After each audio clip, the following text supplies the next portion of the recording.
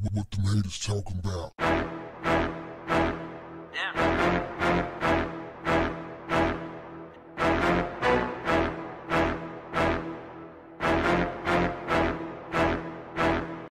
What's up, family?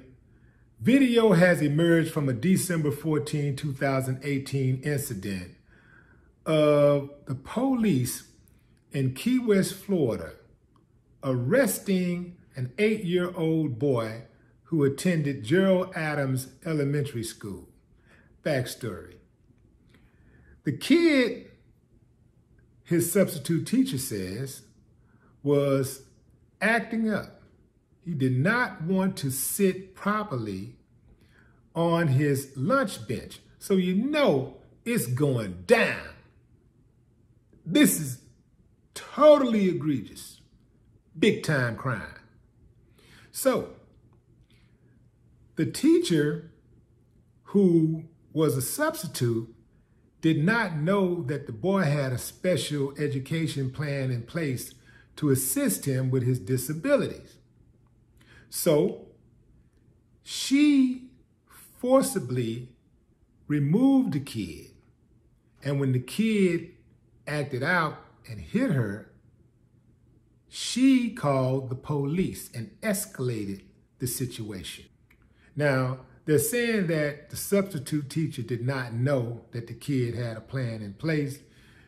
But even if she didn't know, she's not supposed to be grabbing on the kid and trying to forcibly remove him because he don't want to sit properly on a damn lunch bench. Family, this country is too militarized. The police, we're living in a police state.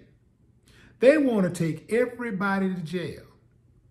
They tried to put the cuffs on the kid, but the cuffs slipped off because his wrists were too small. The police came in and told the kid, "You know where you're going, right? You know where you're going? You're going to jail."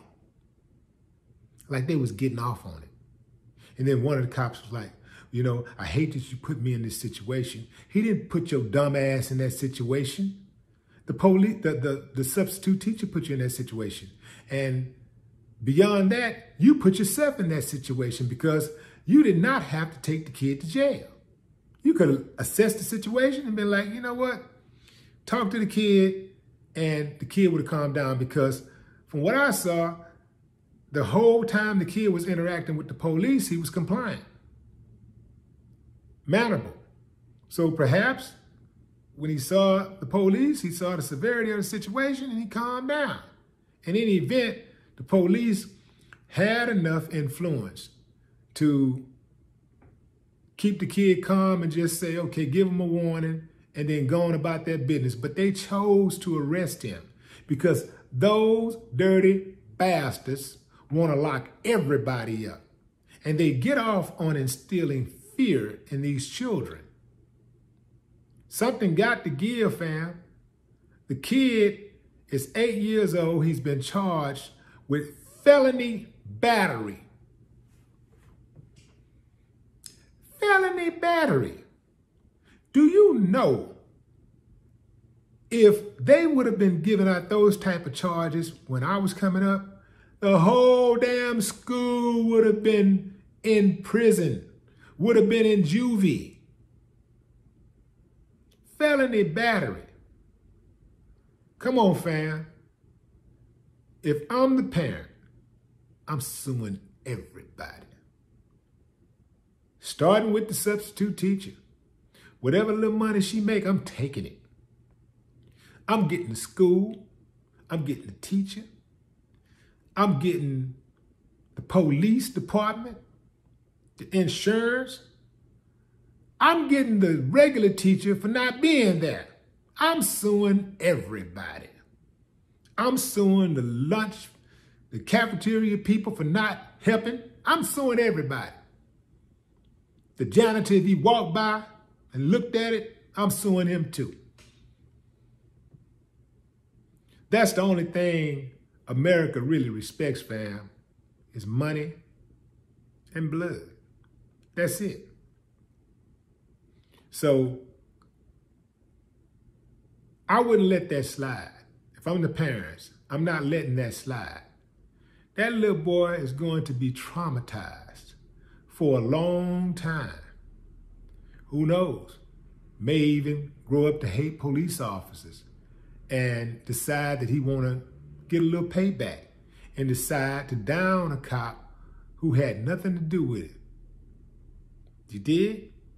See, these dirty cops, these low-down, incompetent cops, they make it hard for the cops who do claim to be good.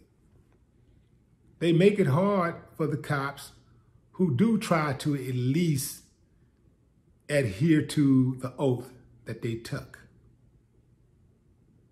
It's a cold game, man. The police officers, these so-called resource officers, they got to go. Their asses should have never been brought into the schools in the first place. They cause more harm than good. They need to go. If a kid comes to school and the kid is just out of control, he can't maintain, you get him to, you put him out of school until he get right. You put it on the parents. It worked in the past, it can work now. But there has to be consistency. You can't be afraid to put a kid out of school because you're afraid that your numbers are going to go down and you're not going to get funded. If a kid cannot obey the rules and cannot act civilized in the classroom, then you put them out of the classroom. But you know what? They know that.